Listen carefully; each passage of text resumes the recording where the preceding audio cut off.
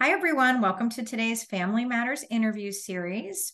We are joined today by Dr. Melissa Tanner, who has agreed to be our healthcare expert and share some information with you about memory issues, forgetfulness, and how to take some proactive steps to support your brain health and overall cognitive skills as you age. Dr. Tanner, welcome. Thank you. I'm happy to be here. Thanks. We're glad to have you. Yeah. Before we even jump into our topic, would you mind telling our families just a little bit about yourself and your role at Counterpoint Health Services? Sure. I'm a clinical psychologist. I specialize in assessment, research, and care for older adults. I've been with Counterpoint since 2013, which was actually when I first obtained my psychology license. So I've been with the company for my entire career. And I actually feel very lucky to have found a company that has supported my professional growth the way Counterpoint has. My current role is Vice President of Compliance and Education. So I spend about half my time doing clinical work, a quarter doing developing and delivering education to our facility partners, and then the remaining quarter with compliance initiatives, which means I have to stay abreast of developments from Center for Medicare and Medicaid Services, ensuring the company adheres to regulations for care of older adults. But also I maintain a connection to BCAT. So I'm often collecting data or collaborating on different projects. The connection to the BCAT is really important to me. One of the things I really do value about working for Counterpoint, because it gives me confidence that the care we're providing is highest quality and evidence-based, two very important things. But so you can see I wear a lot of different hats in my role. For sure. Yeah. In a single day, I could be giving an in-service to nursing home staff, collecting data, providing care to older adults, and also consulting with families. And I recognize the latter, consulting with families, is so important to care for older adults. And that's one of the reasons why I'm so honored to be part of the Family Matters series. We're so glad you're here today. Yeah. I know in your work with families, you've probably had some questions come your way from family members about their loved ones who are maybe concerned with a change in their spouse or their parent as it relates to memory loss. You know, we know memory is an important skill. When you have any kind of changes in memory, you might see it show up in the ability to do daily tasks, things like managing your medications, driving, overall living independently. Can you take us through the normal aging process and what are some subtle changes we may expect to see as we age or as our loved ones age? Sure. Well, first I'll just state the obvious. We all know aging is inevitable. It affects all bodily processes, as we're all painfully aware, but the brain is no exception. I like to make an analogy about running. I'm an avid runner. And for now, I'm still trying to run my fastest times, but I also recognize in the near future that's going to change. So we all kind of understand that whether we like it or not, our body slows down a little bit. Our running speed, our athletic speed declines as we age. So I tell my patients rather that we can expect those kinds of things to decline. But we should also expect our memory and cognitive skills to decline or slow a little bit. And that's normal. So altering our expectations and understanding that we may be a little bit more forgetful as we age, that can sometimes help us cope when it happens. And also, it can be comforting to know that what we're going through is normal and expected. Most people don't realize, but our brain volume actually shrinks quite a bit as we age. So Interesting. it's something like 7 cubic centimeters per year, starting at 65.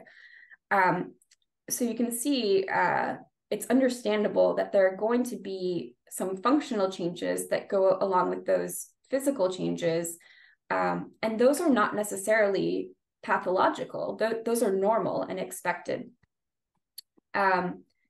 What I would say is that it often requires a formal assessment to differentiate what's normal age-related cognitive changes from true cognitive impairment.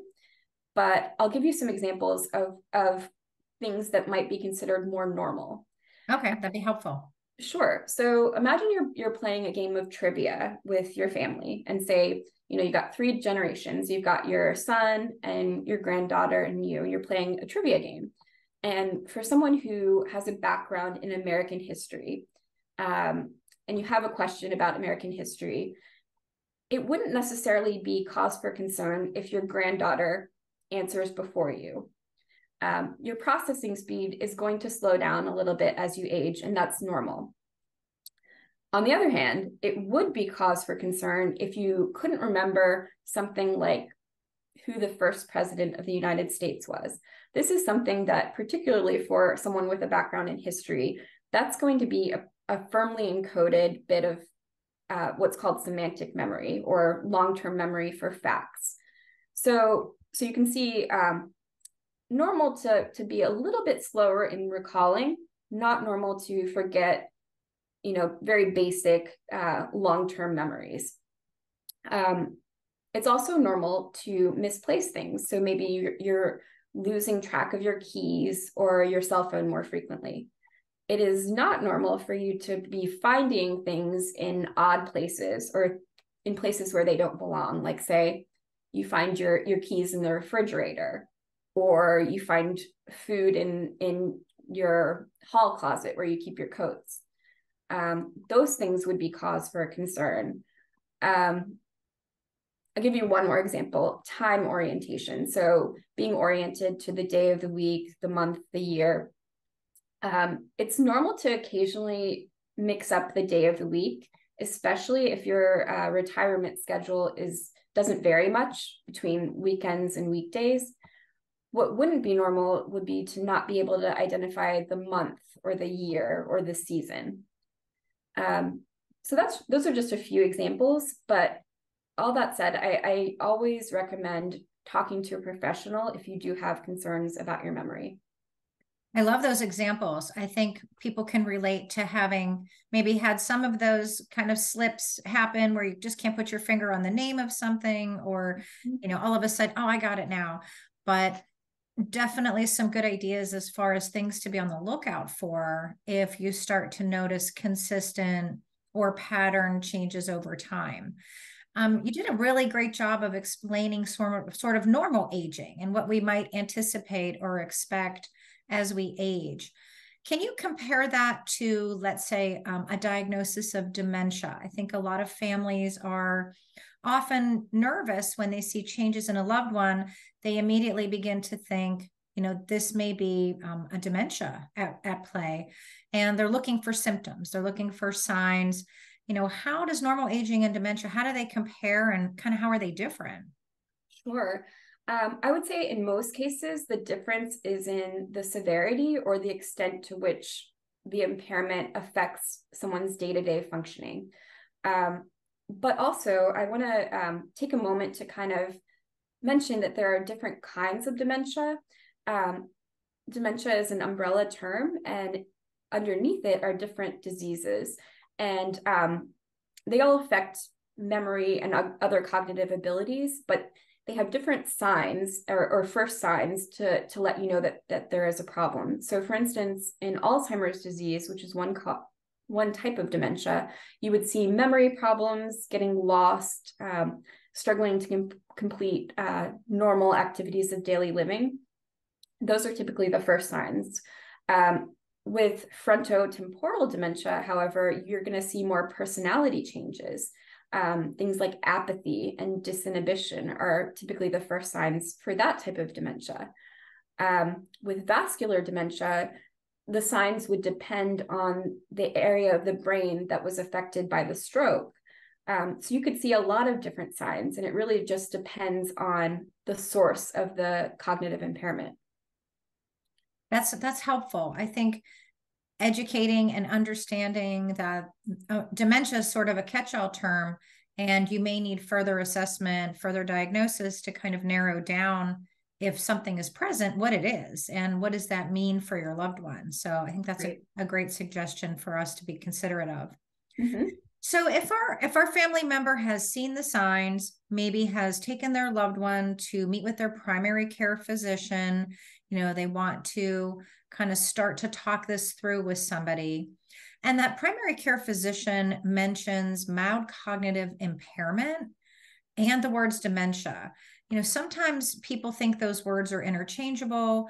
What's really the difference between mild cognitive impairment and dementia, in case those terms are shared with a family member, just so they sort of have an understanding? That's a very good question. I think the term MCI is thrown around a lot, but sometimes there isn't a lot of clarity about what we mean when we use that term. First, I'll say cognition exists on a continuum. So if you can think of it as a continuum, along that continuum, you have normal cognition, mild cognitive impairment, mild dementia, moderate dementia, severe dementia. And again, as I said, dementia is not a specific disease or illness, but a term used to refer to several different diseases affecting memory and other cognitive skills. But mild cognitive impairment, or MCI, is used to refer to a cognitive syndrome that could represent a pre-dementia phase. Although it shouldn't be confused with dementia, folks with MCI are at a heightened risk for developing dementia, and particularly Alzheimer's disease. Studies show that people with MCI are at least 5 times more likely to develop dementia than people without MCI.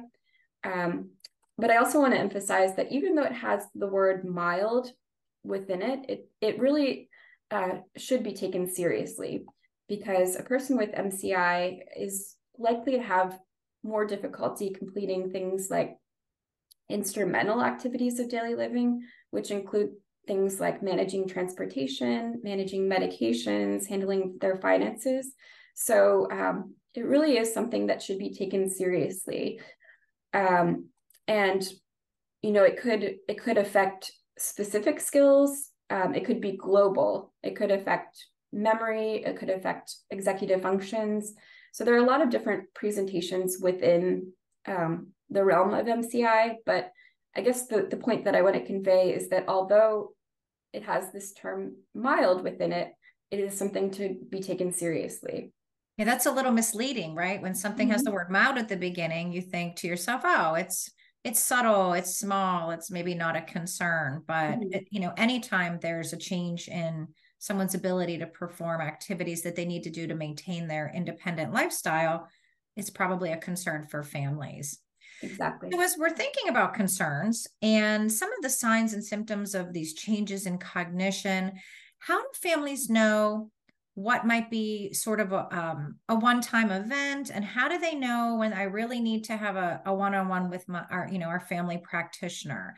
How can they differentiate between those kind of situationally? I would say that you want to err on the side of caution. So when cognitive changes negatively impact a loved one's functioning in any way, I would say it's time to reach out to a healthcare professional. So if the cognitive changes impact the person's ability to maintain their usual routine or perform, as I was saying, the activities of daily living, it's time to seek help. But that's not to say that you have to wait until that point. Actually, the BCAT has a cognitive self-assessment called My Mem Check, and it is strongly predictive of cognitive functioning, and it can be completed at home. So if you're not certain if the concerns warrant a visit to a healthcare professional, but you do want to kind of address them in some way, you could take the My Mem Check, and then if there are concerns that are identified in My Mem Check, you could take the report and bring it to your primary care or another healthcare professional, and they would be able to guide you through next steps. That's a great idea. So in the comfort of your own home, you can do a screening tool, answer some questions, and get a snapshot of Are you having real issues? Do you need further assessment or further discussion with a primary care doctor? Mm-hmm. Dr. Tanner, if someone does seek out their primary care physician and they do feel strongly that they're having concerns, what will that look like? What kind of recommendations happen after that? What is the process for folks who might actually be having some changes? What should they expect as next steps? Yeah, so that's a great question. First, I do want to just kind of touch on kind of the pathways for addressing concerns, because I do think that the BCAT actually offers some of the most direct pathways for getting help, and also different pathways to suit different needs. So as I was saying, for someone who has very subtle cognitive changes that aren't necessarily impacting their day-to-day life, my mem check is an ideal resource because it may be able to reassure them that there isn't cause for concern, or it may suggest that further testing, maybe more in-depth testing, is warranted. But for people or families who do have more significant cognitive concerns, maybe there is some degree of concern about their functioning being impacted by cognitive changes. There are actually more comprehensive evaluations that can be done virtually through the BCAT. So this is an assessment that can be done in about 20 minutes, and it assesses global cognition, also specific skills that are relevant to IADLs or instrumental activities of daily living. And from this assessment, a comprehensive report is generated that can be shared with the healthcare team.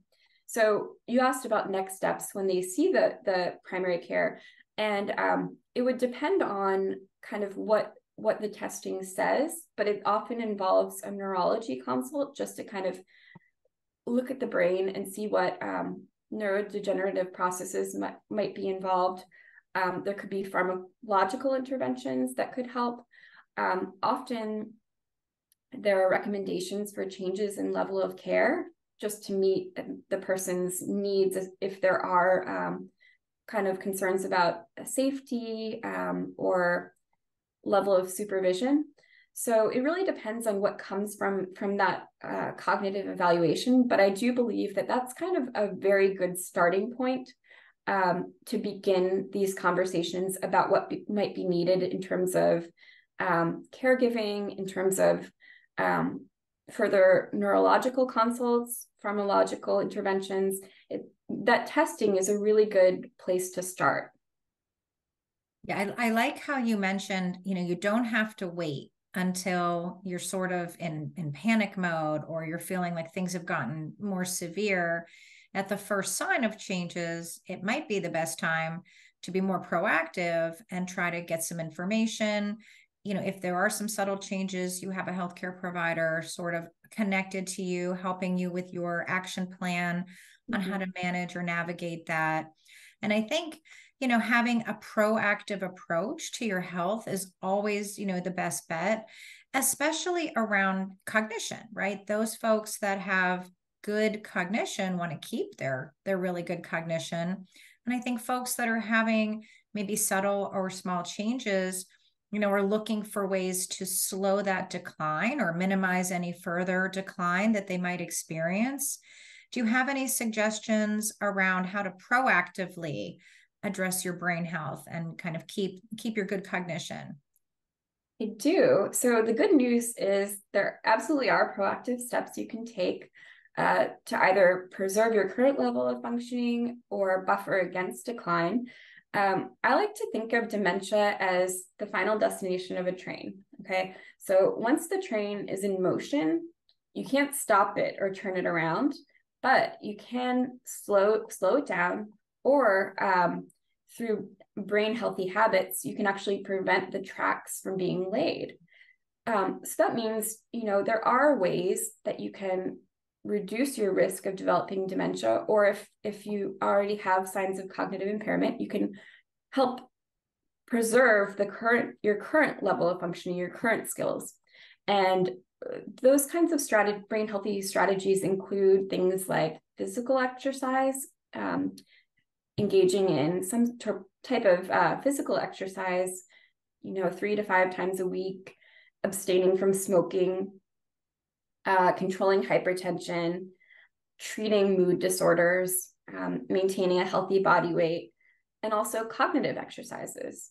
So you can learn more about those steps on the Enrich website, which I think Lynn will link at the end of this talk. We can definitely pull that up for you folks at the end. Mm-hmm. But yeah, there is definitely reason to hope. There is, at this point, there is no disease altering treatment for dementia, but we do have a lot of preventative strategies that give us cause for hope. That's great news. And I'm sure our families out there will really be interested in kind of getting some of those tools and resources on board so that they are sure they're, being able to do everything they can to help with overall health.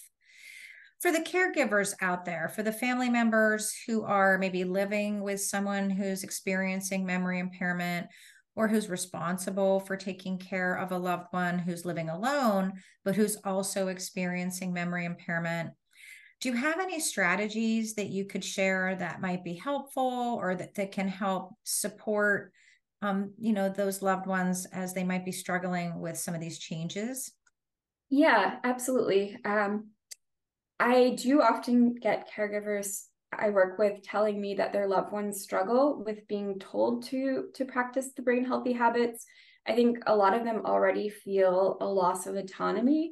So being told to do something else can sometimes feel infantilizing, which is understandable. From my experience, caregivers tend to have the best luck in encouraging those kinds of practices when they find a way to gamify it or make it more fun. So, for example, your loved one might have a preference for a certain kind of physical activity, physical exercise, or they might prefer certain cognitive exercises over others. I would certainly allow them to choose the ones that they like, just so that it's an enjoyable habit that they're more likely to sustain. Also explaining to them in clear, concrete terms what the purpose of the exercises or the habits are can help harness motivation and help them become self-motivated so that you're not always kind of hounding them to engage in those habits.